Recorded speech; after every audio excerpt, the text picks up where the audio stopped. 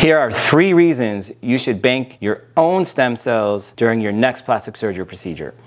Number 1, stem cells can be used to address your own regenerative medical needs. What that means is regenerative medicine is all about going to the root causes of diseases and helping the body regenerate instead of taking medications or putting band-aids over diseases. So people that have conditions such as autoimmune diseases, neurodegenerative diseases, arthritis, diabetes, diseases that are based on inflammation and the body attacking itself, as well as diseases that are related to aging itself. What's so-called inflammaging, the current theories of aging, there's many different factors. One of the main factors is chronic inflammation in the body. Scientists are now discovering that chronic inflammation can lead to aging and the diseases of aging, heart problems, strokes, a lot of the diseases we get when we get older. So by banking your own stem cells, you can later draw from that bank when you're a little bit older and use it to help fight aging itself. Number 2, personalized aesthetic treatment options. In other words, you can use your own stem cells to enhance your own aesthetic procedures. Some of the things we're currently using the stem cells for are things like regenerating hair, helping regrow and thicken the hair on the scalp, regenerating the skin, helping also to thicken and make the skin appear more youthful. You can also use it for things such as speeding recovery from surgery, using it to help reduce scarring, inflammation, bruising. So there's a lot of things coming in the future as well as currently that these stem cells can be used to enhance aesthetic treatments. Number 3, cost effectiveness. If you're going to be giving yourself stem cells, it's much more cost effective to be giving yourself back your own stem cells than paying for them from some outside source. The other thing that I think is important to point out is if you're already undergoing a procedure, it's simple to add this onto the procedure because you're already there and having the surgery. And the place that we get the stem cells from, believe it or not, is your own fat. And typically most of us